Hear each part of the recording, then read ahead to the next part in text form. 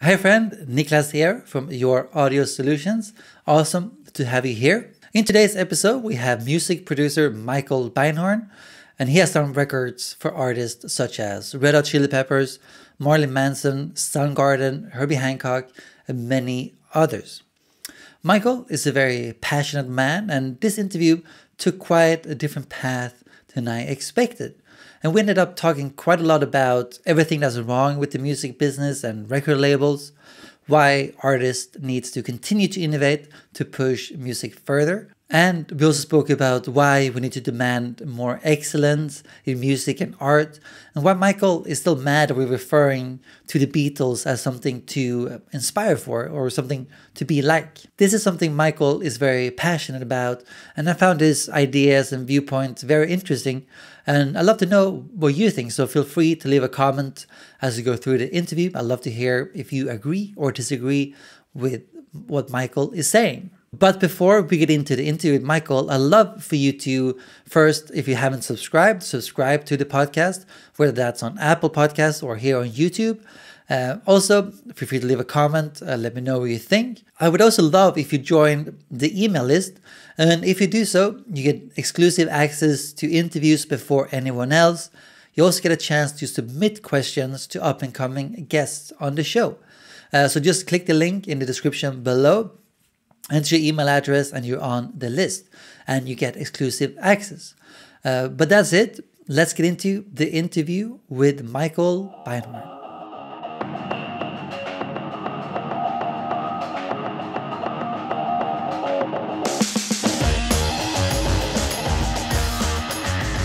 Awesome, Michael.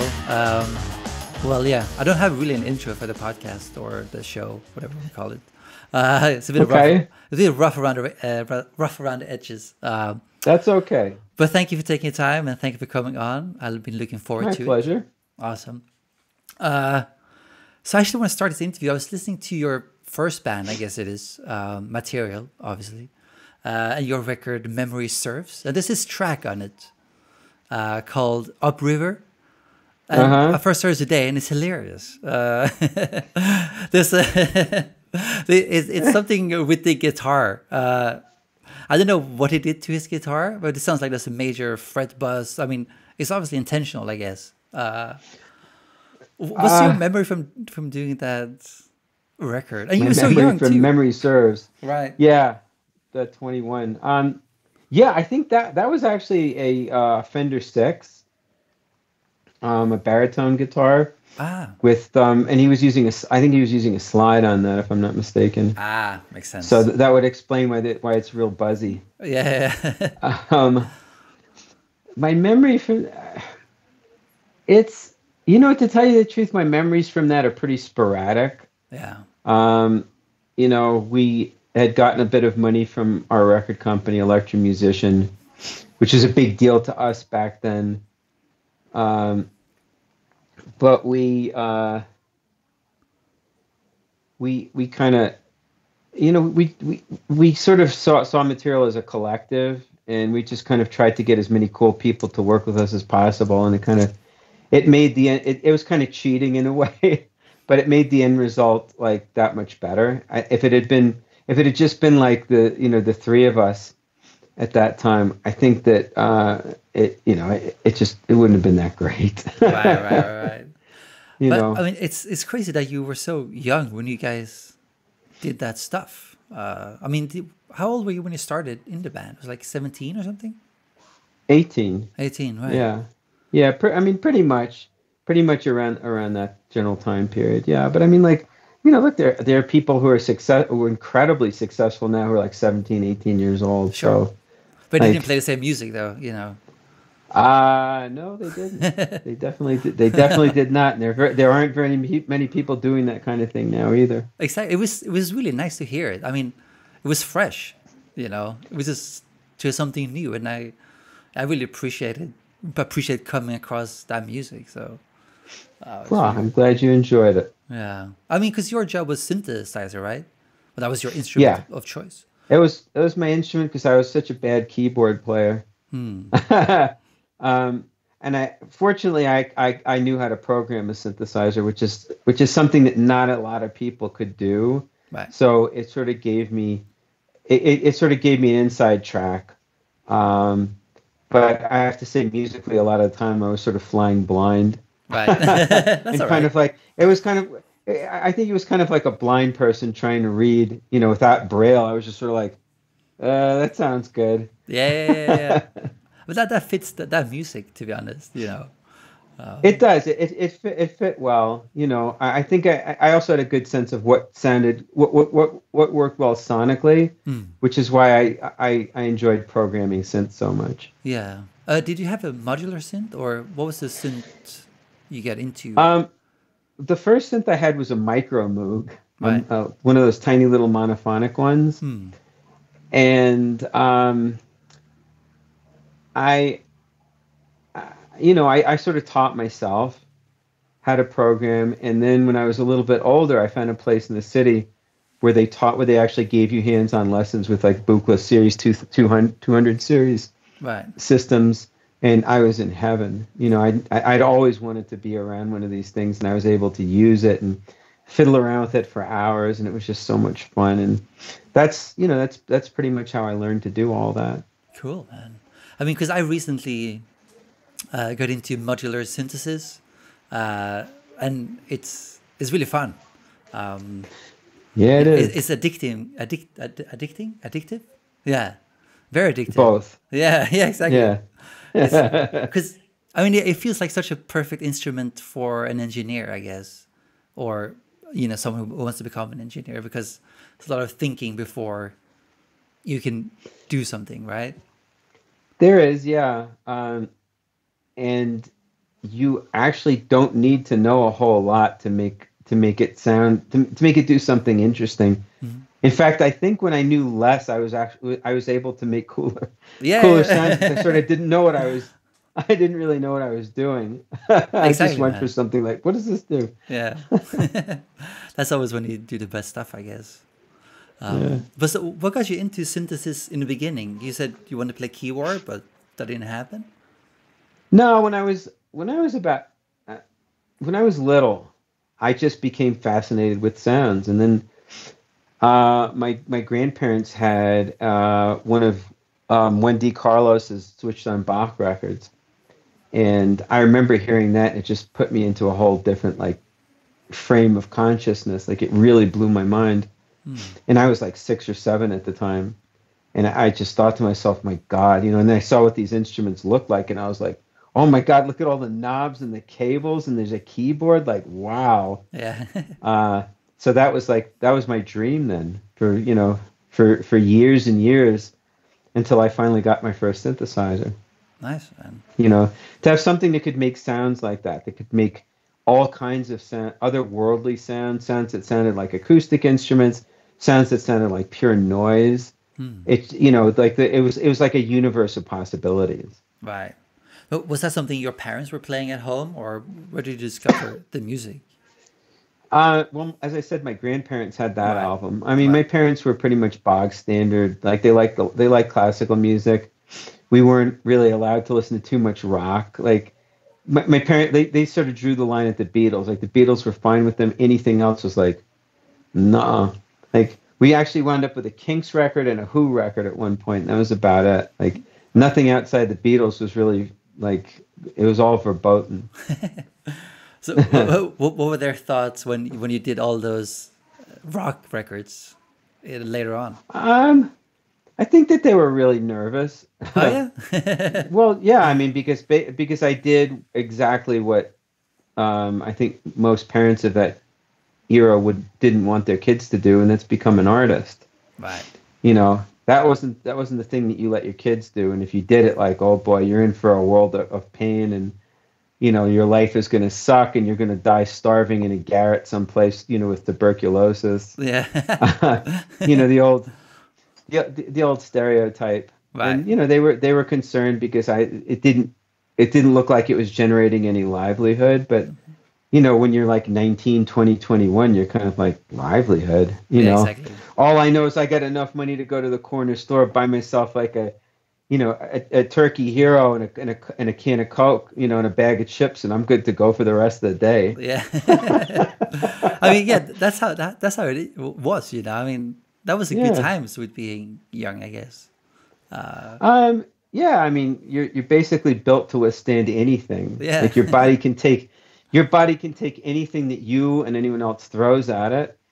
And you're like battle worthy. The only thing that can stop you is really whatever neurosis is going on in your head. Yeah. And like most kids, I had plenty of that.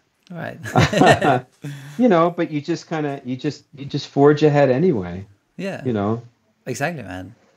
That's the beauty of youth, I guess. It's a good time. It's a good time to learn and experience and do stuff. Exactly, man. But when you were in the band Material, what was the experience like?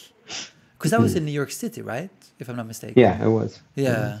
But what was it like being a young musician in New York City at that time, late 70s, early 80s, I guess? Oh my God. All I can say to you is that is a time that will never, ever be recreated. It's one of the most important periods in Western cultural history, in my opinion. Right. It was amazing. It was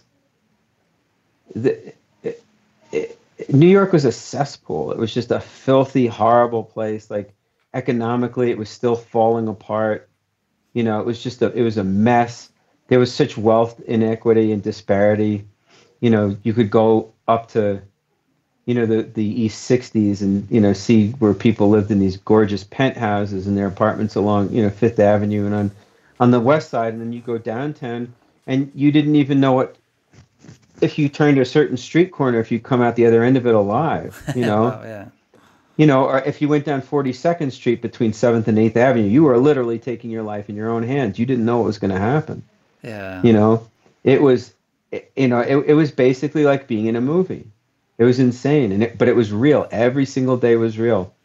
And it was incredible. Mm-hmm. I mean, it was a melting pot. Like people are coming from all over the world who are artists, musicians, to kind of like soak up that vibe. Yeah. There was nothing like it anywhere in the world. It was extraordinary. Like I'd go outside and I'd run into people I knew, I'd see guys like Ornette Coleman walking down the street and stuff like that. It was, you didn't know who you were going to run into. You didn't know whose house you were going to be at in the evening, right. Who you'd be jamming with, like, where you'd be eating dinner. Like right. You could be in like someone's loft in the evening watching a bunch of guys, who you looked up to playing jazz in someone's living room. Wow. Yeah. I mean, there would be loft parties all the time. People leave their doors open. You just kind of walk in off the street and kind of sit down, and watch these like amazing jazz musicians just jam. Yeah, that's awesome.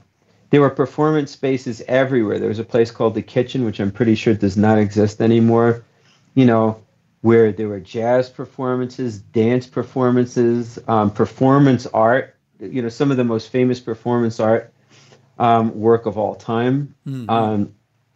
I remember I saw the Beastie Boys perform there. Cool.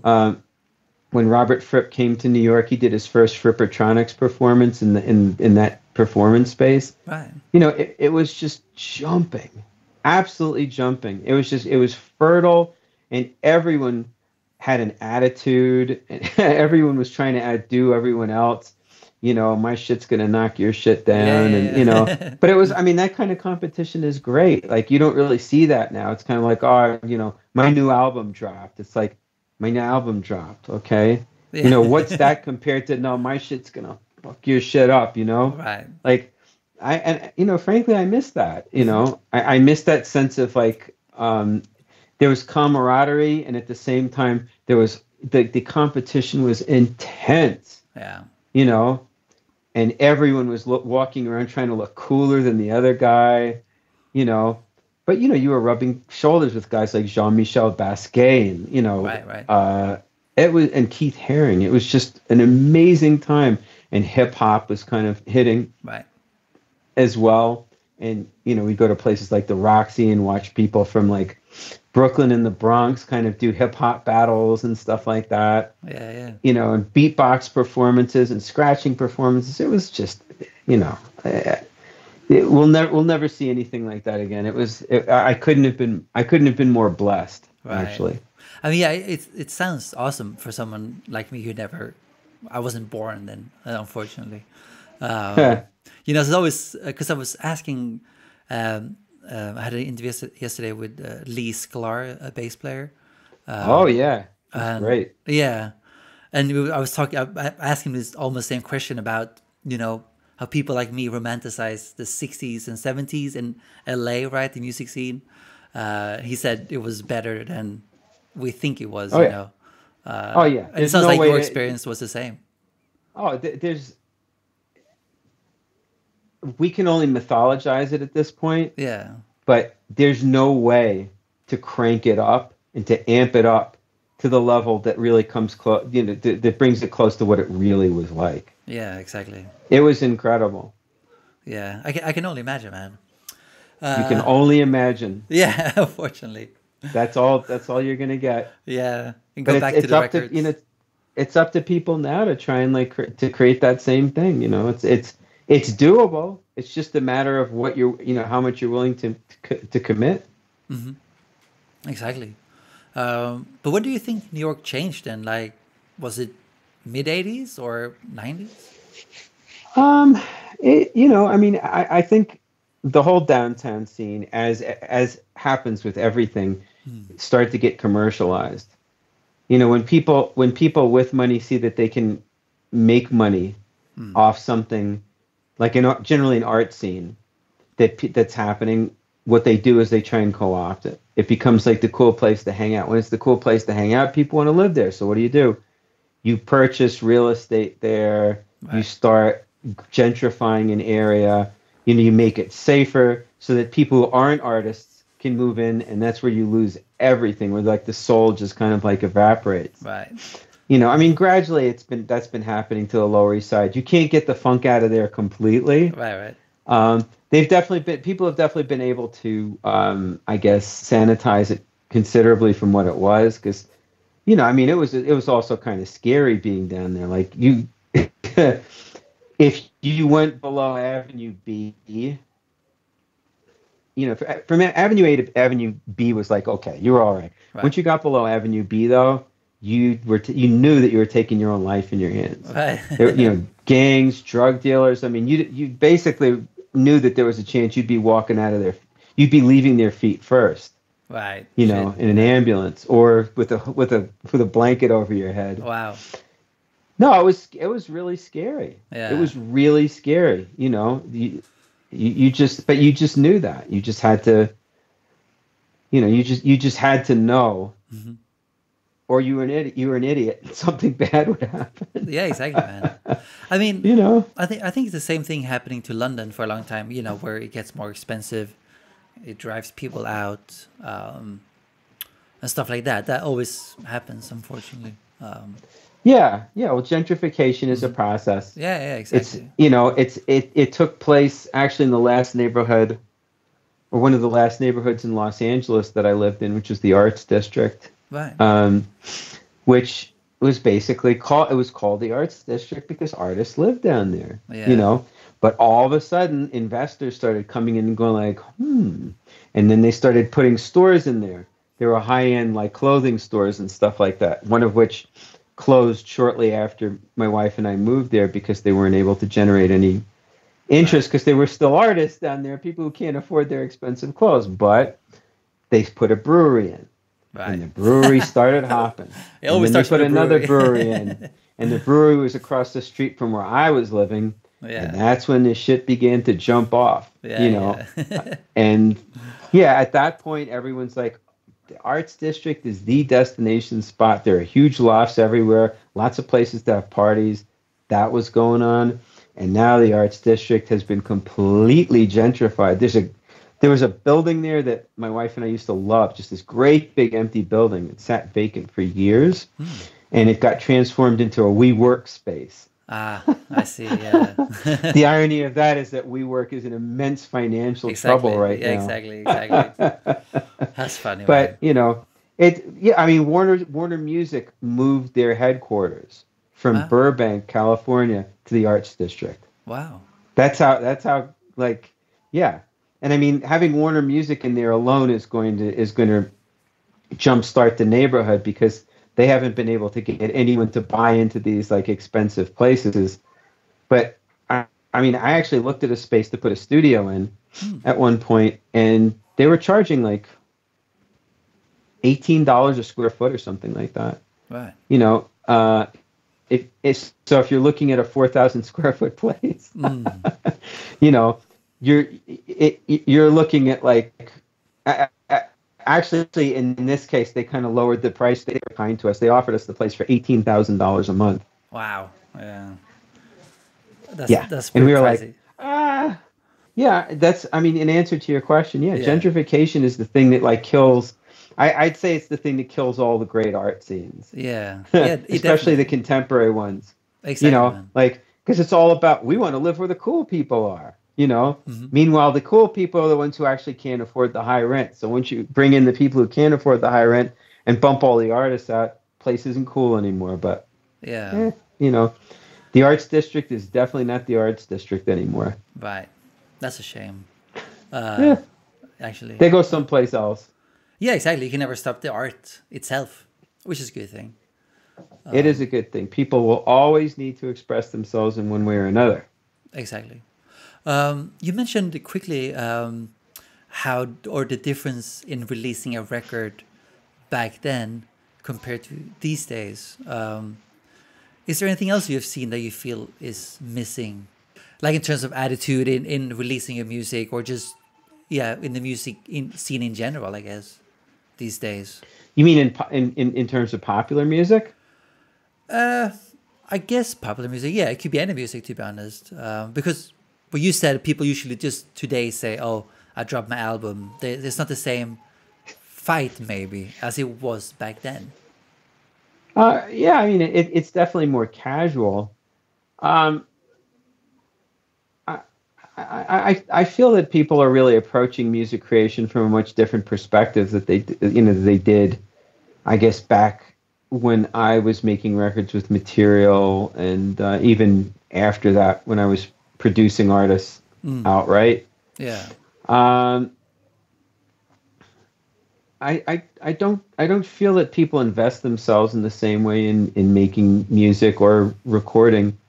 And I think that impacts really negatively on the quality and the emotional impact, as well as the ability to communicate an idea or a feeling to other people. I feel that the vast majority of the music that's being made today really doesn't have any kind of traction because of that. Like, it won't stick with you. It's not sticky, right. the same way, a record that you might like that would have been done, I don't know, however many years ago, is going to stay with you. It's Exactly. it's very temporary.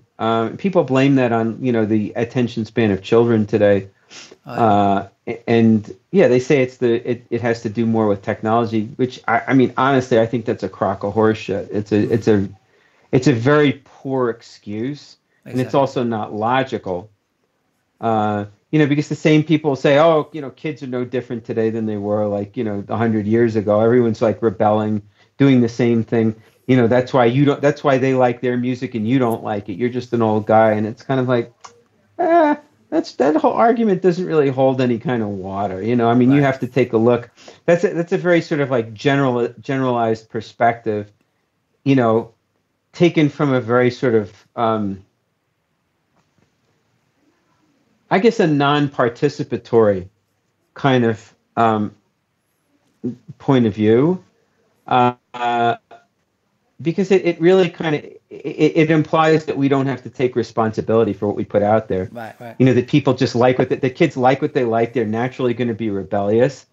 But at the same time, they're saying, oh, kids today are they don't have any attention span anymore. It's kind of like, okay, make up your mind. Yeah. What is it? Is it kids today or kids always? Because it can't be both. It's one or the other. Hmm. If it's kids today, then you can't use the you can't use that other argument that like they rebel, they cyclically rebel. I mean, we know that kids are going to are going to go for what they go for, but at the same time, kids are also being advertised to, Sure. and they're also being propagandized to, and this has been documented everywhere.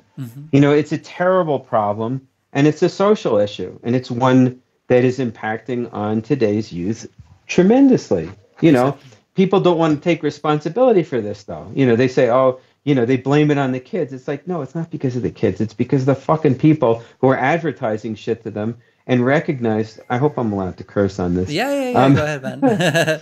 That's our kids No, here. yeah, I mean, but they're not.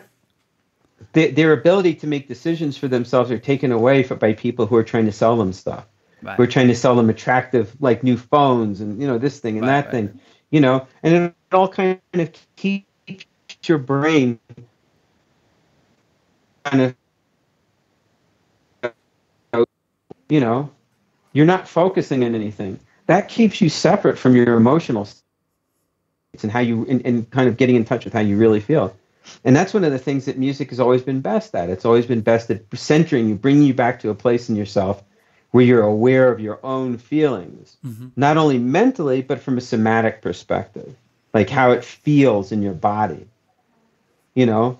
And music now is being made with less of that in mind, with more of an eye on impermanence. Yeah, Things are done more, music is more genre-based now. It's a lot less artist-based. Right. You know, if you like a particular music, you're as the genre matters to you as much as, if not more than the artist does. Yeah, exactly. You know, yeah. Whereas back in the 70s, let's say, you could get three people, each of whom liked a different rock band. Let's say Led Zeppelin, Deep Purple, Black Sabbath. And if they did, you know, if you got them in a room together, eventually they would start hitting each other over that. Like they get into fist fights over that kind of stuff. Exactly. Yeah. They're all rock bands. Yeah, They're all rock totally. bands, but they all did something completely different, and people would get passionate about this stuff. Yeah. So within a genre, you could find three different artists that did something completely different, affected different people, had a different audience, and you'd be willing to get in a fight over that. Exactly. You know, you don't have that kind of thing today. You Yeah, know, totally. absolutely not. You know, mean, I heard a good quote from you. It was from another interview. You said something. I'm paraphrasing here. But you said something. It was in regards to the catalog of labels and how the catalog of Nicki Minaj won't even cover the bus fare in the future. And I thought that was really well put. You know. it's not designed to have any permanence. Yeah. Yeah. Exactly. It wasn't made to have traction. You know, people go like, you know, they think, oh, you know, a song's been overexposed. You know, if, you know, over 1 billion people have watched it on YouTube or something like that, and that's the reason why no one's listening to it anymore. No. That's not why they're not listening to it anymore. It's because there literally is no traction to it at all. There's nothing that keeps you emotionally riveted to it. Right. When you go back to a piece of music you love, it's not just because there were like great sounds and a catchy melody and you like the sound of so-and-so's voice. Bullshit. You know, it's because you connected with something in that piece of music that was emotional. It resonated inside of you, and that's why you went back to it. Exactly. I mean, sure, the sound of the voice, the song, the melody, the cool sounds, all those could have played a part in that.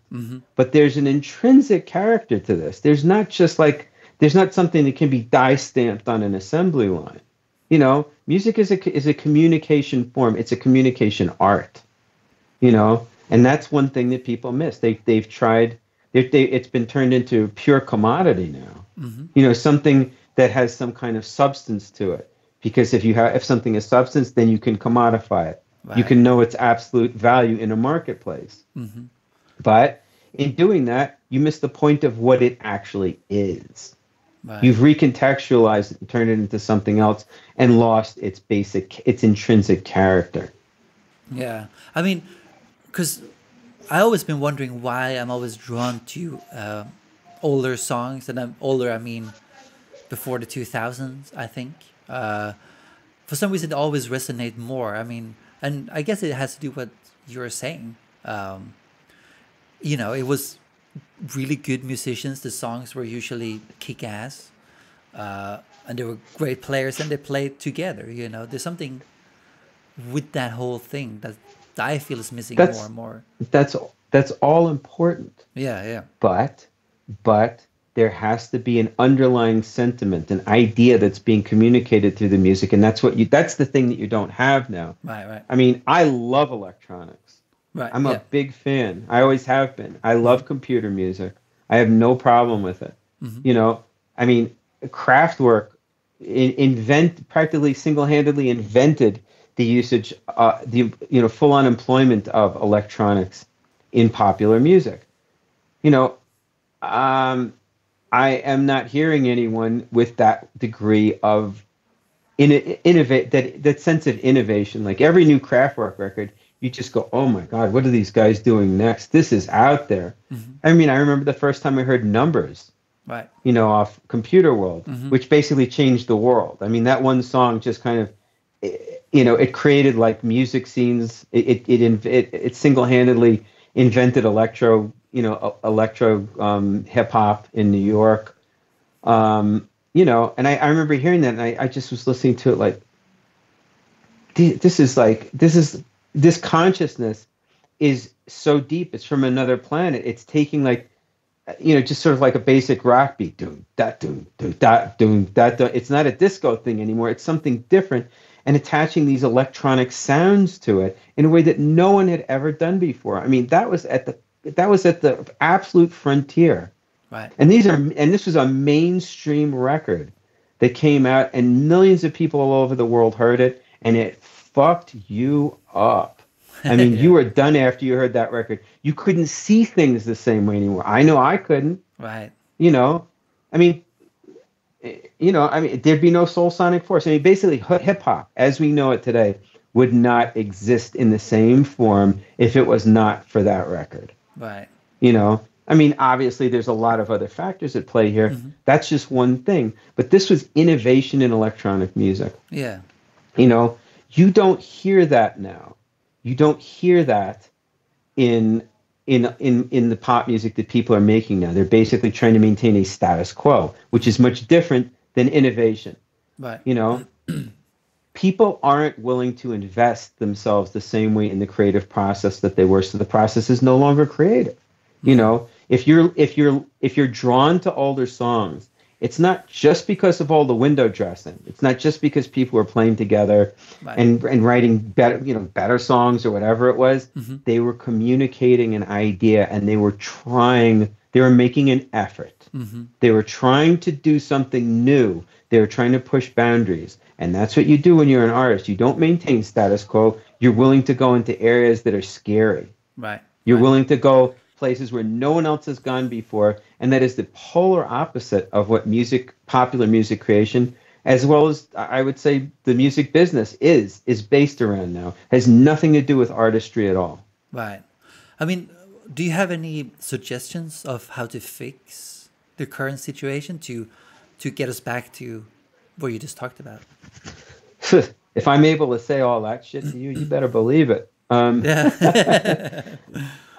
Yeah, I mean, I think it's multi-level, really. I mean, as an artist, if you're an artist, it's time to get back into yourself, to hear what your own thoughts are, to understand what it is that you want. Why did you get into doing this in the first place? What motivated you to pick up an instrument, to write songs, to do whatever it is that you do? Get back in touch with that feeling, like chase it down.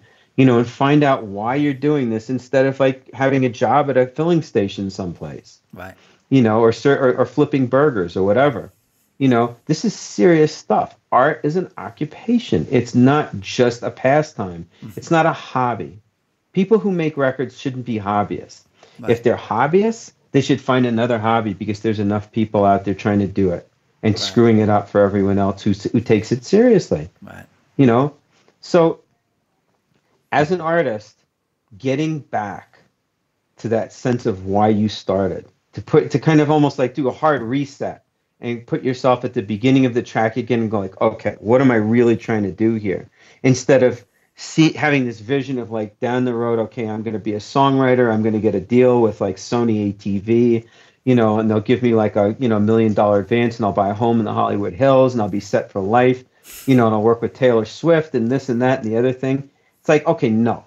First of all, you don't write songs like that, so that none of that's going to happen. What do you really want to do with this?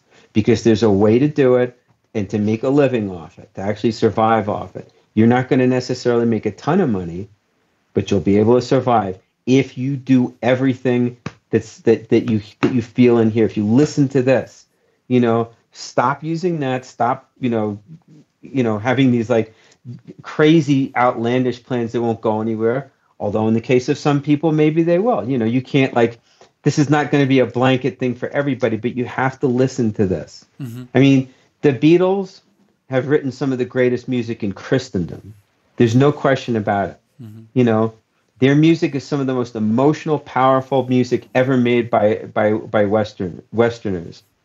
And it's indisputable that they communicate beautifully. And those guys were hardcore businessmen. I mean, they were not fucking around. I mean, they got jerked around a lot, sure, business-wise. Mm-hmm. But they were there to make money. They wanted to make money. They were, right. And they were serious about it. But when they went into the studio, they knew what their job was. Right. And they'd spend, McCartney, I think in particular, would spend weeks experimenting on stuff. Right.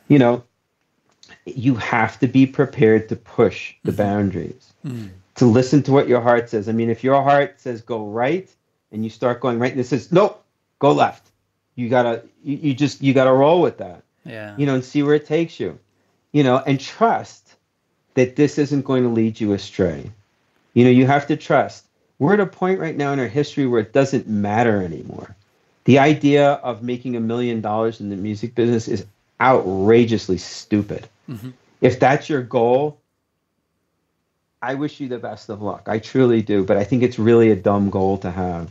It doesn't make sense. The best thing that you can do is just acknowledge the fact that you're warped, you're weird, you're not like anyone else, you're very special, and you deserve to treat yourself that way and respect the gifts that you are given. Mm-hmm. And just hunker down and make the most amazing, wonderful, expressive music that you can possibly make. Mm-hmm. And put yourself in it completely. That's for an artist. As far as the business is fucked. It's so done. Right. In my mind. Right. The perspective is completely wrong. They're basically trying to get their asses out of there, but at the same time make as much money as they possibly can in the process, while diversifying over to other interests that aren't necessarily based in music. Right. Excuse me. I think physical music, as we know, as a standalone, may not last. Or you think it's become a part of a product instead, like with an iPhone or whatever, or? Oh, it already is. Sure, it already is. Sure. But the problem is that no one's coming along to make music that's powerful enough that it can actually exist on its own. Right. With a Beatles song, you don't need a video. Yeah. Yeah. And there aren't any videos, so what difference does it make? I'm sure if some enterprising soul could find like any kind of video, they'd attach it to a Beatles song, and maybe someone would make more money. Mm. But as it stands right now, that ain't going to happen. The Beatles songs stand on their own, and they're still making millions and millions and millions and millions of dollars. Those guys, all two of them that are left, and the estates of the other two, though they will be rich into perpetuity. Yeah. I mean, it's amazing, great, timeless music. It lasts. Mm-hmm. They listened to this. They followed this. Yeah. As far as the business goes, my feeling is that the business does not exist to. It doesn't really exist to support art or artists, and an ideal scenario would be to completely rebuild it from the bottom up. Yeah, exactly. I mean, because I remember. Because I used to be in bands and stuff myself, and I never wanted to get signed because, like you said, first of all the risk is on the artist. It's like a really bad bank loan, essentially. It is that you're not going to pay back, I guess. You'll pay it back, right? if your record doesn't recoup according to them, you will have paid it back many times if you're able to sell copies. Right. I mean, I estimate that records that I've done, just based on the price of a CD, have paid for large portions of of record company buildings. Right. You know, I mean, a record that sells 3 million copies is going to generate roughly $30 million in revenue. That's an assload of money. Do you know how much it costs to make that record? Probably about like between $500 and $1 million, let's say. I mean, it's a really, really expensive record there. But I'm speaking from personal experience. A record, all right, 4 million. So it generated $40 million, and it made, and it cost the record cost $850,000 to make. Right. But it takes the record company, according to them, about a year or two to recoup. Who are they paying? It's not me. It's not the band. They're not making the money off it. The record company are making the lion's share of that. Exactly. If I get $2 million, let's say, over the life of that span of that record, out of the 40 that was generated, not even that much, probably like $1.5 million, maybe. Yeah, something like that. Right. Over the span of the record, the band are probably making more than that. Who gets that? There's like you can estimate that there's probably like $35 million worth of profit right there. That's insane. Yeah, exactly. They did shit. They just gave us money to make the record, and they put the artist into an onerous deal, where the artist basically doesn't get anything out of it other than having their records promoted, which record companies these days, let's face it, do very, very badly because they don't even understand the markets anymore, and they can't be arsed to find out. It's a bad deal all the way around. So yeah, you were right not to get into a deal with a record company. The business isn't. It's a bad model. It only generates money for the record companies. Exactly. It generates minimal amounts of money for everyone else compared to what their contribution was. Yeah. I mean, it seems like the rich gets richer. In the music industry, that's a perfect example. That's how it works. It seems like. Oh yeah, it's a very capitalist model. Yeah. It's based it's basically our wealth is built on your on top of your effort and striving and sweat. And and artists don't benefit. I mean, there's no equity in this anywhere. Right. But that's why record companies want to have their nice offices on Colorado Boulevard and Santa Monica and stuff. Great big offices where they have like thousands of employees that basically they don't even know why they're paying them. Right. Yeah. Exactly. And they have fuck all to do with the actual records they've made. Right. I mean, how has the obviously because you've been in the industry for quite some time now, how has that affected how you do work these days? Your view of the music industry, or? Yeah, absolutely it has. Right. I have opted not to. I really don't work. I really don't produce physically in studios anymore. Right. I found that over time there was a gradual bias against rock music. Well, it's kind of a chicken before the egg type thing. I think what's happened is that people have progressively made shittier rock records. Right. They've gotten worse and worse. They don't have the kind of bite they used to have, and they don't sell as well. So rock is considered to be kind of like kind of a lesser form in the in the constellation of of popular music. And that's where the bias was formed, because executives saw that rock was sort of like was not leading the pack anymore, that it had kind of like been eclipsed by hip hop, by pop music, even by country. And they're like, well, we don't have to devote resources to it anymore. Unless you make a band like Metallica, Red Hot, I guess. Yeah. Yeah, I mean, it's interesting too, though, because like there was also a mindset where people that people started having around the early 2000s, where they were saying it's rock music. We don't need to spend a lot of money making these records anyway. So it was kind of like those two streams of thought were kind of concurrent with one another. At any rate, there aren't resources there to make rock records anymore, which of course means that the yield is going to be pretty crappy. And it's the kind of it's the kind of genre that you do need resources for, because there's musicians, instruments. You need a room to record it in. You can't plug everything in. I mean, I guess if you wanted to really cut corners, you probably could, but it's that's not going to make a better rock record for sure. But it's been a self-fulfilling, self-defeating prophecy at this point. Where that type of music just doesn't really, it doesn't resonate with people. So yeah, I mean. What I find really funny now is that I've actually worked with record companies, or I've spoken to people at record companies who are talking about now. I think maybe this is even eclipsed, but like 2 years ago they were all saying rock is going to come back with a vengeance. Oh, yeah. And we're going to be there, and this and that and the other thing, and it's like, no, it's not. Right. No, you're not, because you don't even know how to make a rock record. You don't understand all the things that go into doing something like that. You don't know how to set it up. You think that making a rock record is like sending the Beatles into a recording studio and they're going to kick it out at you in one day. It's like, no.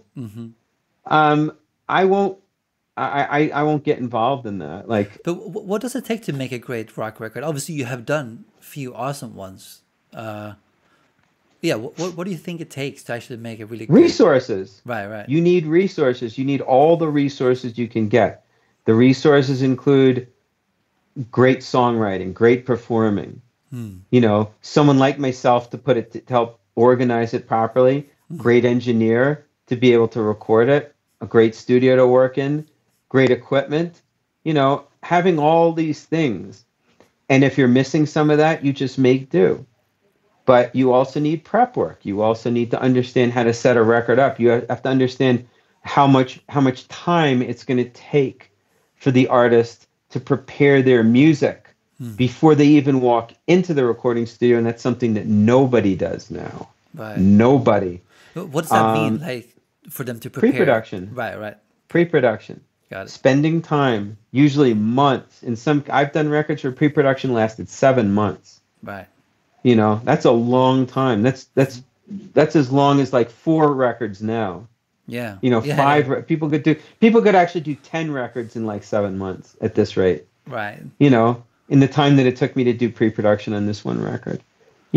Like this is where this is why I've had to completely reorient how I work. Right. Excuse me, because I don't want to waste my time anymore making records if there isn't a foundation for a record to sit on. If someone's going to send me into a studio and say, okay, here's a bunch of money, you've got 3.5 weeks to make a record, that's it. After that, you're done. Mixed, done, dusted. I'll say no. Right. I'll say I'm not doing it. You need someone else for this. That's not the work that I do. That's not my job. You've mistaken me for another individual. Right. What I'm going to do with an artist is I'm going to spend time with them. I'm going to help them hone their music. I'm also going to give them the opportunity to see from a different perspective what their music actually looks like, where the problems are, what issues are systemic in their songwriting, what they need to fix, what they need to focus on. If you're not willing to offer all that in a recording, then you're not doing your job, as far as I'm concerned, if you call yourself a record producer. Right. That makes total sense, to be honest. But something I'm very curious to hear is... what you just said, what you do in pre-production. Could you give us an example of where you might, or actually how you find the issues in songs? Is there something particular you look for, or how do you do it? Well, you basically start by using this. Yeah. That's it. These are your tools, But I've trained myself over time to listen to music and be aware of where I'm not paying attention to it anymore. Right. where something else gets my attention. Usually what that means is that there's a disconnect in the song, that I'm being diverted because something in the song isn't working. Then it's my job to go back and listen to it as many times as I can to figure out what that something is. And then from there, figure out how to fix. Right. It's really as simple as that, you know, and it sounds simple, but for anyone who doesn't understand about record production, it's incredibly difficult. You could sit there for hours. At the same time, every human being who loves music is going to be aware that something's wrong. And that's where it's interesting. Because while all human beings can't be producers, we all have the same kind of instincts, and we also respond to music in the same way. And if there's an issue in the arrangement, the structure, or the orchestration, it's going to hit you. And you're going to be aware of it. You're not going to know what it is. You won't know how to fix it, but you'll know. And that is one reason why a good song can become absolute crap, because of how it was arranged or how it was structured or orchestrated. And obviously, that's what we work on when we're in pre-production. What's in the way here? Is there a bass drum beat that's not supporting the vocal on this particular beat? You know, what do we got to move around? How do we fix this? It's stuff like that. It's basically getting under the hood and doing really forensic work on someone else's music. Right. Yeah, that's super interesting, man. And it makes complete sense to do it that way. Yeah, it is. Yeah. But do you think then, going back to what we said before, like to say the kids today thing, do you think is music today doing that job well enough? Because there is, so to speak, less attention to try to grab hold of, or there's so much else taking your attention. Well, it depends what we're talking about. I mean, with pop music, I think all of it, when I listen to it, I just go, there isn't anything wrong with it. Right. You know, structurally it all seems to work fine. There's nothing in it that's causing me not to pay attention to the vocal, which is, of course, that's the primary point of focus, as it should be in any music where there is a vocal. So the instruments generally aren't interfering. And since it's obvious that this song is successful because everything's doing its job. Right. Is it resonating with me emotionally? Probably not, because it doesn't have that kind of intrinsic, I mean to tell you this. This is what I want to share with you. I'm trying to convey this feeling, thought, or emotion, or mood your way. It doesn't have that, I mean, it's about some. I mean, it doesn't even have to do with the narrative, although that's a key or a hint. It really comes down to what the people who are making the music are really trying to do, what their intent is, what they're thinking about while they're doing it, or if they're looking at their phones the entire time, and really weren't invested emotionally in it. When I do try to listen to music that people release now, it's, I recognize it has value. I mean, people have been making pop music like this for, of that sort, just kind of bubblegummy type stuff, for 70 years. Sure. I mean, since the 50s, really, that's where bubblegummy stuff really came from, and that's basically what the radio's saturated with now.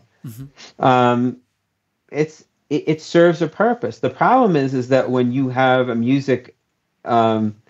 universe of music that's completely saturated with that kind of music, and that's basically the position from which all other music extrapolates, then you got a problem, I mean, as far as any other form of music that requires pre-production, that would require pre-production, it's generally rock music. And most of what I listen to now that I've heard that's recent it's so bad actually that I get physically it physically hurts me to listen to it. Right. I mean, people make terrible decisions on every level. They make bad decisions about what kind of drum beats they use, about what the rhythm section's doing, about where they put guitar parts, about how the singer's treating the song, sonic choices. The list is endless. Right. I mean, You do you know, think it's a generational issue, or no, no? I don't think it's generational. Right. I think the issue really comes down to the fact that people don't have at this particular stage in our collective history a contemporary model of how to do it right. There are no Right. contemporary models. Right. What there are models in the past, you know, which people have gone back to time and again.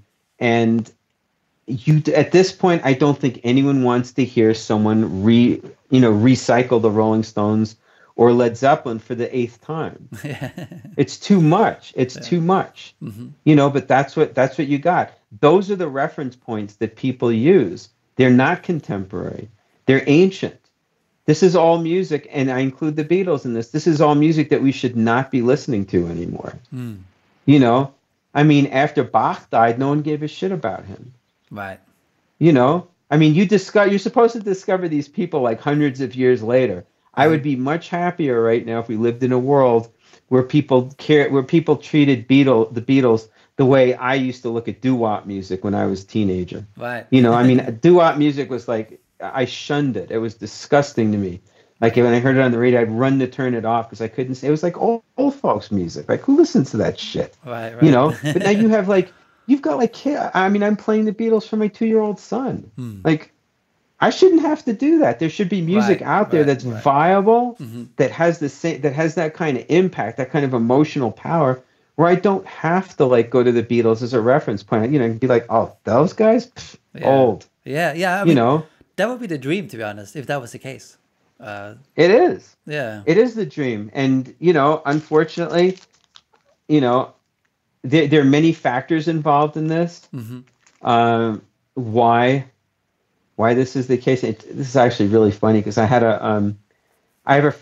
know someone on Facebook who is dating Keith Richards, Yeah. and she posted something that he can't seem to understand why he and the Beatles, the Stones and the Beatles were sort of like they kind of like hit the pinnacle, and after that it was all like from there. And I basically laid it out for him. I wrote him a long message on Facebook, and I was like, "It's because of this, and this. It's cultural and blah blah blah, and sociological." And they were both like, Yeah. they didn't know what to say. They were like, "Whoa!" Wow. Yeah. Yeah. But it's true. I mean, people really they wonder about this, but it's like there's many factors, but it's easy to explain. Mm. The problem here is that people have fallen too far into this whole concept of music as a commodity. Right. They've moved too far away from music as an art form because no one likes the term art because it's too highbrow and it means something that like you can't get your head around. It's like no. Art is meant to be a personal expression. If you go into a museum and you look at an abstract painting where someone threw paint on it, in some cases, a lot of people aren't going to be able to get that. However, I mean, of course, if you go into an art museum and you look at a Jackson Pollock, like, I don't know. I mean, I'm sure that there are plenty of people who don't like his work. Sure. But if I stand in front of one of those, I can't tell you how many emotions I have. Right. It's incredibly powerful, and you don't even know why. It's like, wait, they're just like brush marks across the canvas. Why do I feel like this? What the hell's going on? It's because the guy was standing over this canvas and he was experiencing all this shit while it was happening. You're basically picking up in real time what he was putting down while he was making this. That's what art is. And people have forgotten it. They see it as a commodity. It is a commodity, but it's not exclusively a commodity. You have to be able to sell it in a capitalist society so the people who create it are able to profit off it so they can live and feed their families and stuff. Exactly, yeah. But when it becomes a purely capitalist enterprise, then you're moving into different territory with it. And like the people who come along and gentrify the neighborhood, to get so that all the people, the rich people can kick all the cool people out, it loses what's intrinsic to it. Yeah, for sure. I mean, there was one thing Frank Zappa said. I can't remember exactly, but he was also really passionate about this back in the 70s, I guess, 80s, whatever. And I think he said something like the record folks back then, they didn't know what would stick. There was no commodity of music. They just tried, like, oh, let's try it. And there was good music coming out, and he was sort of you know giving that to the record men, not knowing basically what would stick and what wouldn't work or not, like today, where they tried to have all the research, they tried to find the correct audience. They didn't have that back then. Well, that was his take back in the 70s, but I think rings true. Yeah, he was spot on. It does ring true, because people are basically using data to figure out how to make music now. They're basically figuring out what audience to direct a particular type of music that hasn't yet been created to. Right.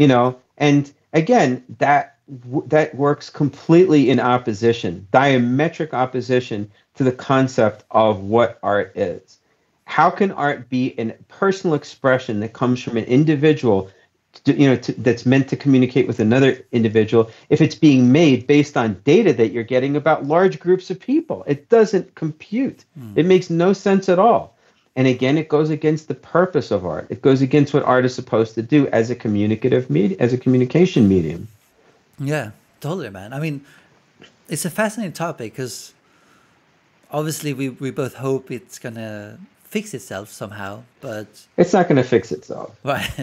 It's not going to fix itself. It's impossible to fix itself, because art is made by people. Art isn't an entity that just kind of like exists in the ether. If art's going to get fixed, people are going to fix it, because it's people's expression. It's what we do with it that matters. It's our ability or lack of ability to take responsibility for what our artistic expression is in the world that ultimately determines whether or not it has viability, whether or not it's going to matter to someone in the long term. If your intent with something is to make a piece of work that will sustain, and you have the resources and you have the capability, you will succeed. Right. That is an inalienable fact. And I know this because that is the tenet on which I've done every record I've produced. Right. The ones where I knew I had the resources, where I knew I had the talent at my disposal, and I was able to work the way I wanted to work, every time it's going to work. Right. It's simple. That part of it's simple. Obviously, the hard work part of it is where it gets complicated, because you don't know what direction it's going to head in. Right. But believe it, man. I mean, when I went in to make records like Super Unknown or Mechanical Animals, I had a very clear sense of what I was working with and what I was going to do with it. You can't not. Right. If you have that, you're going to succeed. It's impossible not to. You basically stack the deck in your favor every possible way. Yeah, exactly. I mean, I might be wrong at this, but do you think that people, since we're able to release our own music these days through whatever platform online, do you think that has made it worse, or was it good when there was labels who could vet the music to some degree, like back in the day? I think having the vetting process is good. I think that I do feel that democratizing music production has in some way had a detrimental effect on how people work. But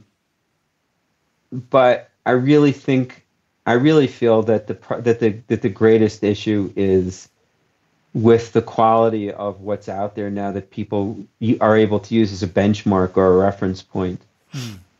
I suppose that with the advent of technology, the democratization of music technology, and the ability to create a whole record in your bedroom, that it had to come. I mean, we were seeing it toward the end of the 90s as well. Right. And that's okay. I mean, Les Paul was essentially a bedroom engineer. I mean, all his records were done in like apartments throughout Hollywood. Yeah. And he revolutionized recording. But again, the responsibility, I think, for this is not. It doesn't fall on the on the companies that put it out. Right. We know that they're corrupt. We know that they're a network that is designed to serve itself. They are not interested in music creation, and they're not interested in music innovation. It doesn't suit their business model. It doesn't serve their business model. It's not going to make them more money. Actually, it will. It would if they actually devoted their efforts to improving the lots of artists and providing more resources for them to make records. But they don't see it like that because their business now has turned into a short-term one instead of a long-term one. Their goals are different. Right. They're looking to make as much money as they can in the short term as possible. They're not looking in terms of, down the road. Can I have a career with this person? They're like, I just want to squeeze as much juice as I can out of this, and I don't care what happens after that. Yeah, I mean, I think that's what we're seeing across a lot of businesses these days, like the tech companies who, to some degree, run the music industry, unfortunately, I guess. Yeah. But yeah, I mean, I feel the passion for it, and I agree with you, and I hope it's going to change for the better. It's up to us. Yeah. It's up to each individual person to make a difference. I mean, granted, it would be better if there was a guild or something like that, if artists actually were able to get together. I mean, that's a dream of mine to have an artist guild, for musicians, to basically insulate them against everyone that would potentially pilfer what they're doing or take advantage of them or put them out there before it's their time. Right. That's one of the things that really destroyed a lot of great talent in the late 90s, early 2000s. And even going further forward than that, was this need for record companies to sign as many artists as they could and to get into bidding wars over artists that really were untried, just because they either were speculating on them or they actually wanted to take them off the table so no one else would have success with them in case that happened. Yeah. It's a pretty scary way to do business. Sure, yeah, exactly. Yeah, but I mean, that's the mentality that fuels it, and that's also part of what has helped destroy rock music to a great extent, because those were the kinds of deals that I was watching people make. Right. Yeah. And I saw there's a lot of talented people out there who are still scratching their heads going like, why wasn't I more successful? It's like, you weren't even given a chance to be successful. Right. They pulled you off the table, gave you $600,000 to do 3 records. You made 1 record, blew your entire advance, and the record company canned your record and dropped you. That's what happened. Yeah. I've seen that story play out many times. Yeah, I mean, that must be awful, to be honest. Really awful for the band or artist. It's crushing. I mean, it's the kind of thing that can push someone into a serious depression. Yeah, exactly. And basically haunt them for the rest of their lives. Because as an artist, you're also very sensitive. I mean, when you've realized that you've been through something like that and you got absolutely nothing out of the deal at all, you're like, the bitterness is like incredible. I mean, I know a lot of people who just left because they had that experience and just couldn't deal with it a second time. I can imagine, man. I mean, especially when you put yourself out there, your whole heart out there, to be honest, and something like that happens. Yeah, it must be terrible, for sure. It is. Yeah, absolutely. I mean, is there any band or artist these days that you do see, not potential, that's the word I want to use, but is there any band or artist that tickles your brain these days, so to speak? Not specifically, no. I mean, I'm not really inspired by anyone who's contemporary. There's a lot of stuff that I listen to where I go, okay, that's cool. The thing that strikes me the most is that the world of music creation is full of unbelievably talented people. And it's heartbreaking to recognize that out of all these people, you're not finding one person who's basically our Mozart or our Beethoven. There's not one. Right. And I'm not talking in terms of record sales at this point. I'm just talking in terms of someone who can galvanize the entire musical community, where everyone goes, wow, that guy's doing something, or she's doing something. Isn't can you say Billie Eilish did something like that, or Eilish? Is it Eilish? Well, you could, but I wouldn't. Right. No, I think that Billie Eilish is very talented. And obviously her husband, Yeah, her brother. brother Yeah. is very talented as well. They're incredibly talented, you know, but Mozart? Sure. No. Yeah, yeah. They're not that level. No, no, no, No, no, no, no, no, no, no. no. You know, I mean, have you ever like Mozart, even in his time, Mozart was one of the most respected composers. Right. When he lived, like he the his last opera was oh, I can't remember it now. Holy mackerel! I'm shocked. It's not the Magic Flute. No, it's fuck. I couldn't help you. I'm sorry. No, no, no. His last opera. I think he died like Is that about the a month film? or Was that the two film after. is about, or the film that No, came no. out in '90s? No. That film's a crock of shit. I mean, Yeah. it's basically a fictionalized impression of how he died and stuff, and Hmm. it's no basis in reality at all. Right. Um, he this opera, whatever it was, Yeah. it ran in Vienna for 10 years. It didn't stop. Every night, it was like Right. the place where it was the theater where it was performing was full of people. Right. 10 years it ran. You know, when I remember reading something that like a reviewer said about an opera that they saw of his. You know, the night, like the premiere night, they said something like, "We have never seen such genius." Right.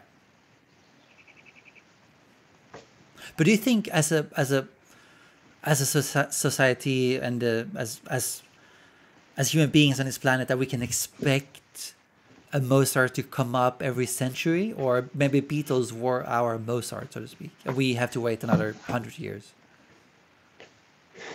Let me put it to you like this: Right. Mozart and Beethoven are two of the best known composers of the symphonic era. Hmm.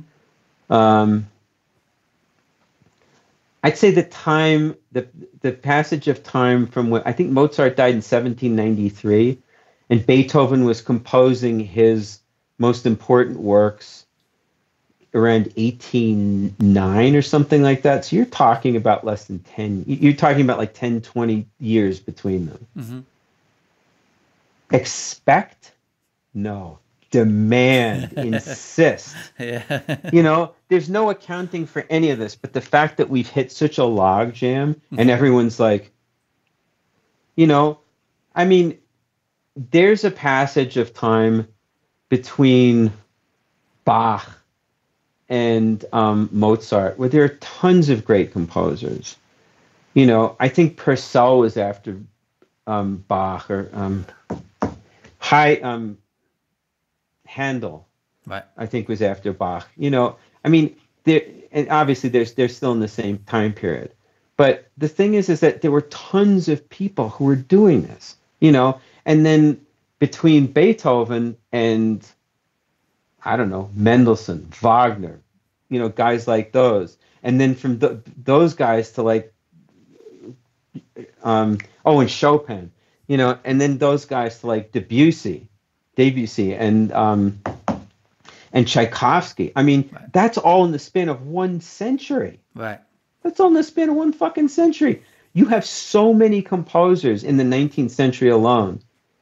This is like, these are periods of tremendous innovation. Right. There's no excuse. I mean, the 20th century may be the most prolific period for music composition in general because, you know, you can like the number the quantity of music that was created and the number of geniuses who were making music, you know, throughout the 20th century.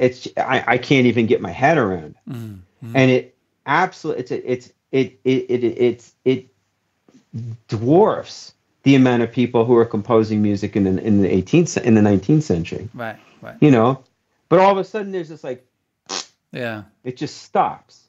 Why did it stop? You Right. know, well, you know, music became something other than what it was. Mm. These people were making music that communicated, that meant something, that said something. You know, there's so many eras of music in the 20th century. You know, I mean, you have different eras of modern classical music, and you've got the development of modern popular music, which started, in America in the mid 19th century, and it just kind of developed over time. And there's so many American musical forms. I mean, come on, you know, you've got blues, you've got this, you've got that. I mean, when you start looking at the picture of what this path looks like, there's no excuse for people to just kind of go like, yeah, it's good enough, Right. that's fine. Right. I mean, come on, you think Muddy Waters is saying that? Well, no. Howlin' Wolf? I mean, these Yeah. guys like tore it up. Exactly.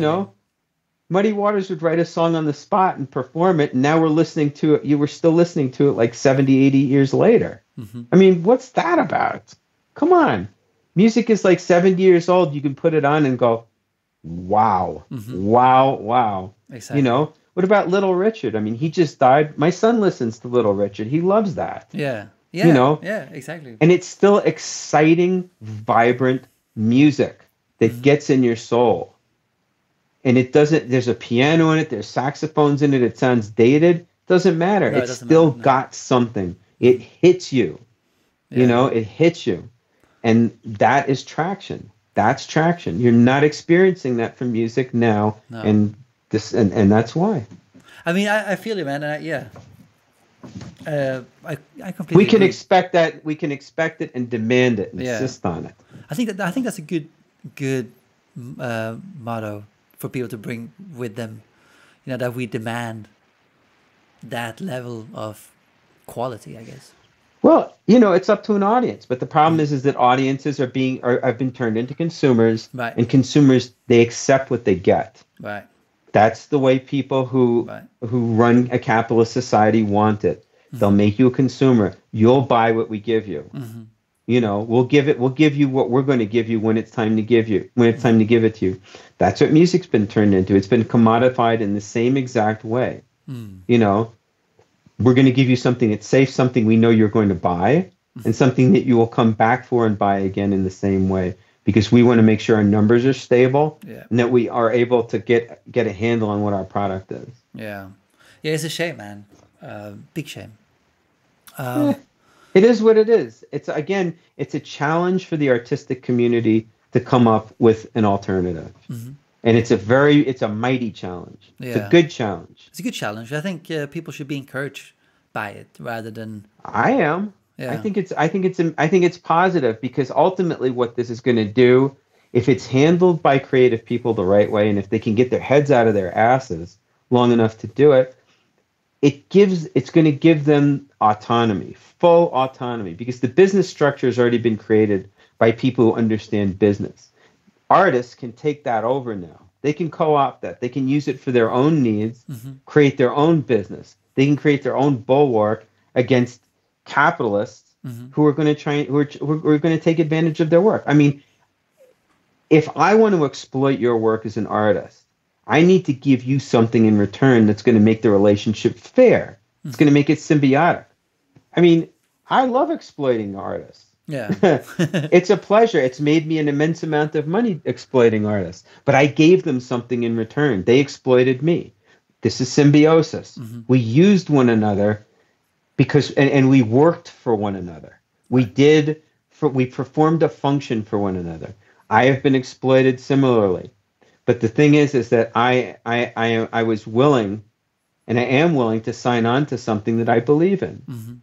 If I believe in your art, I will be more than happy to be exploited by you. Yeah. Obviously Exactly. you're going to pay me for the privilege, but we're going to get something out of it. We're going to get something big out of it. We're going to collaborate together. We're going to work together, and we're going to create like this whole new consciousness that never existed before. Who wouldn't want to be involved in something like that who's in the arts? Exactly, man. I completely agree. It's a beautiful thing. It is. And I hope people, like I said, people should be encouraged by this rather than thinking, oh shit, there's a lot to do. But there is a lot to do. But It is a lot to do. Yeah. It is a lot to do. It's going to take time. You but know, we should, but that's what life is about. Life involves effort. Yeah. It involves striving. It involves, and if you have something to strive for, something that you believe in, that's part of what gives life purpose. Exactly. You can choose to sit here and just kind of wait for the end to come, or you can get your ass out there and do something, and really kind of put yourself into a cause, something that has meaning, something that is also going to benefit other people. Music touches people. It's meant to affect people emotionally. It's meant to give them something, to share things with them. If you're putting yourself into improving that, what could be higher? Yeah, exactly. Well put. It's better than religion. Yeah, true. Religion is more confusing than anything else, I guess. But It's pretty simple. It's just a system of control. That's all. right. I'd like to just shift focus before we wrap up, and that is, this is gonna be a random jump where we are in this podcast now, but that's fine. Because something I'm really fascinating about is, for people I look up to, like yourself and other people in the industry, is there always seems to be this moment where they were either going to continue doing what they were doing, despite it being really hard, or they're going to quit, right? And I know you had a moment, for example, before the Uplift Mofo Party Plan, right? Like, where it was a struggle, but you decided to keep going, and well, the rest is history, I guess, right? You mean on that particular project? Or just before that project where you were out of work for a long time and it seemed to be... No, No? it was tough. Right. And I was basically trying to just have as many meetings with A&R people Right. as I possibly could. And I was also like painfully shy, so that didn't make things easy. Oh, you were shy then. You're not shy now, then. I don't think so. But I was back then. I mean, I couldn't even talk to people. It was really funny, actually. Wow. So it was like, please give me some work or something like that. Kind of, not really. But Right. I think I was very depressed back then, but I don't think I was ever ready to give up. Right. Okay, that's just my interpretation of it, I think. As far as giving up, the only anecdote that I can provide you with was there was a point in my life where my father was an accountant, and like he went to accountancy school and stuff like that, and he was very disappointed that I'd gone into the arts. Right. And I remember I was living with this girl whose dad was like really down on artists, and he also didn't know we were living together. But I'd see him, and he just rail about artists, and this and that and the other thing, and I was getting so much pressure, and I was like 21 years old or something like that. Yeah. And I just made this decision. I was like, you know what? I'm giving this up. I'm gonna go to accountancy school, and I'm just gonna go through the whole thing. I'm gonna get a real job. I'm gonna have a real life, and forget this art bullshit because it's not gonna take me anywhere. And I told my girlfriend about it, and she was like, oh yeah, and I told my dad about it, and I think I'd never heard him so happy in my life. Wow. And then I ran into an old girlfriend that night, and I went home with her, and and the next day I called my dad up, and I was like, you remember I told you about going to accountancy school? And he's like, yeah. And I said, fuck it ain't gonna happen. That's good. Yeah. Wow. So what made you change your mind that night? Was it the girl in particular, or? It was a circumstance. Right. I mean, running into this girl, going back with her to her house, and doing what people at that age do. Yeah. And just kind of, and the thrill and excitement of that was a real trigger for me, and I just sort of started to look at what I was contriving to do, what I was planning to do, impulsively too, to go into this kind of like structured world that had nothing to offer me and had absolutely nothing to do with me whatsoever. And I was like, wait a second. I'm just giving in to like all this pressure from around me when really that's not who I am at all. I'm a completely different person, and I have to follow that road. So that's where I'm going. Come hell or high water, I don't care. Right. I mean, that's very good, man, because obviously there is ups and downs being in the music industry, like everyone knows, I guess. So yeah, that's always fascinating me though, when people calmly, or maybe not calmly, but that they just ride the wave, and they take it as it comes. It's yeah, it's a good once you quality. once you accept that this is going to be your lot in life and this is how it is, You'll be happier. you're better off rolling with whatever, exactly, comes to you. You're better off just kind of dealing with it and going like, okay, this is part of the experience. It's not like this is my punishment for for making a bad career choice. It's like, no, this is part of being alive. This is part of the career choice that I made, and this is the right way to go. People may be turning me down now, but something else is going to happen. Nothing stays the same forever. Yeah. There's a constant, as you said, things shift and change constantly. We're all part of like this great big, matrix of events and, of situations and occurrences in life. And you can fight it all you want, but in the end, it's best just to ride with it and go, okay, what do I, and maximize it, take advantage of the resources at your hands. What do I do to maximize this? What do I do to make it better? If I'm struggling right now, if I'm out of work, I guess I can learn to do something else that's connected to what I'm doing. I'm going to get better at music theory. I'm going to learn how to program this synthesizer. I'm going to learn how to play drums or, trombone or something like that. I'm going to reach out to my friends and see how they're doing, see if I can help them in some way. Whatever. You just, keep rolling with it and not get bogged down in your own, your own personal. Right. Yeah. Yeah. I mean, because the tempest is all up here. It's not actually happening out there. Yeah, exactly. That's well said. And I think you're completely right in what you're saying. So that's great advice. Well, Michael, it was a big pleasure talking to you. Actually, before we wrap up, maybe you can let the people listening, watching, let them know where they can hire you or find more stuff about you, listen to your stuff, whatever you have going on.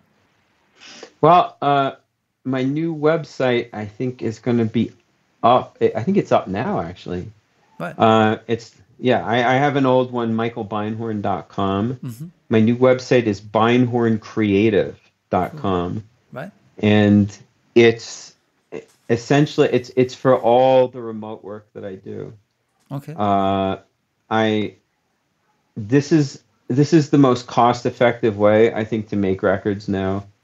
And it's a really, really positive, I guess, alternative to how people are working out there or not able to work out there because of, the COVID virus and stuff. Being able to interact remotely has been life-changing for me and for a lot of people I've worked with. And, I've got a bunch of great projects in the pipeline. I've been working with awesome. Rivers Cuomo from Weezer on his past couple of records. We've been working like this, and I'm remotely producing a bunch of other recordings as well with independent artists, and I can do this from anywhere in the world.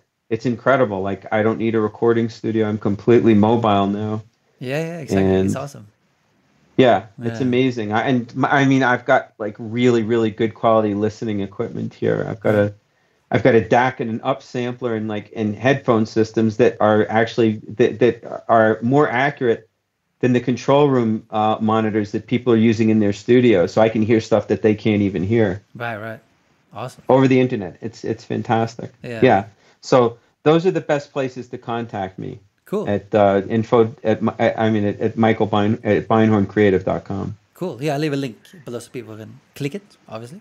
Thank you. And are you on the social media at all, or? Yeah, I'm on Facebook, Instagram. I don't really post that much because sure, it's getting too crazy out there. And I got a lot of work. I have a lot of stuff to do here. So Yeah. but yeah, I'm reachable through there as well. Awesome, man. Well, I'll leave a link to everything so people can check you out. But yeah, Thanks, man. thanks again for coming on, man. It was a pleasure. Pleasure's mine. Awesome. Thank you very much, Michael, for coming on to the show. It was a pleasure talking to you, and I hope you, the listener, enjoyed it as well. Again, please let me know in the comments if you have any questions, or let me know if you agree or disagree what was being said in the interview. Also, please subscribe to the YouTube channel or Apple Podcast or Spotify. If you're listening to Apple Podcast, please leave a rating and a comment. Let me know what you think about the show. This helps bring more guests on, more high profile guests, stuff like that. And also, don't forget to join the email list to get exclusive access to interviews before anyone else, or the public, I should say. And you get a chance to submit questions to up-and-coming guests. But that's it. It was awesome having you here this week as well. And I'll see you guys very soon.